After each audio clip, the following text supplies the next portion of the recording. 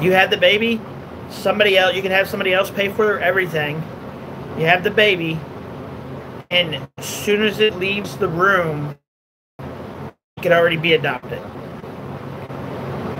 And you didn't have to deal with it. You didn't take its life. You gave it to somebody else that couldn't have a baby right off the bat.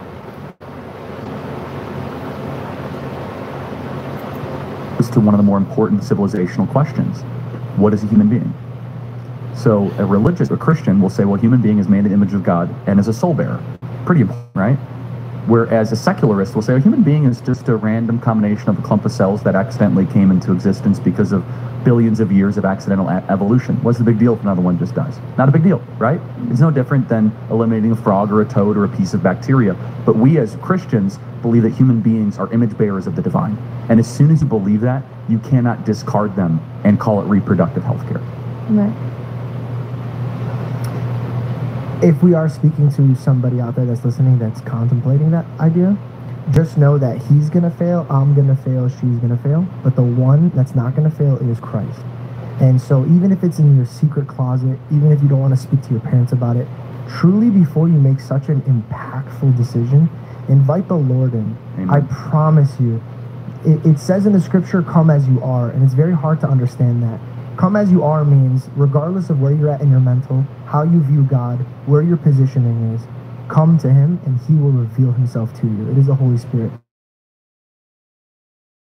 The reason we have such a love for Christ is God's grace that we have the love for Christ. Poured his wisdom into us for us to even be able to acknowledge such a deity as that. Mm-hmm. So all it takes is an invitation.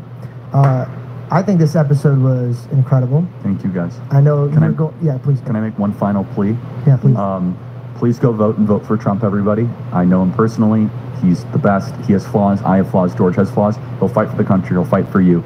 He'll be able to have you guys access the American dream. I can tell you right now, the current trajectory we have is unsustainable. Vote early. Vote right now. Get your friends to do the same. I want you to be able to flourish in this country like your parents did. Amen. Thank you so much. I love you guys so much. And if you guys are watching this show and there's a lot of things that touched your heart and you have some questions, throw them in the comment section. Let's be as a community. Let's talk to people. Let's not push them away. Let's get people to vote because remember, we're all in this together. So if we don't get together on this, then we're going to fail together. Put in the comments if you guys have voted and who you voted for. We want to hear from you. Amen. I'll see you guys next time.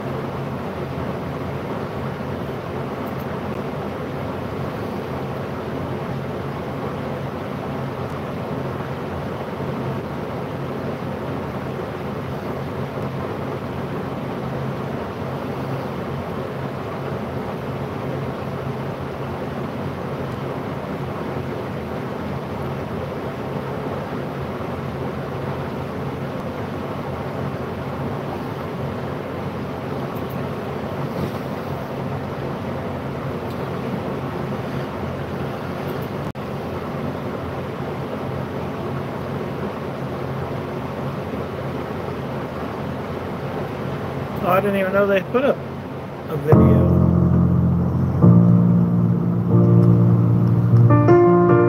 When the rain is blowing in your face. Gotta turn the music off though, because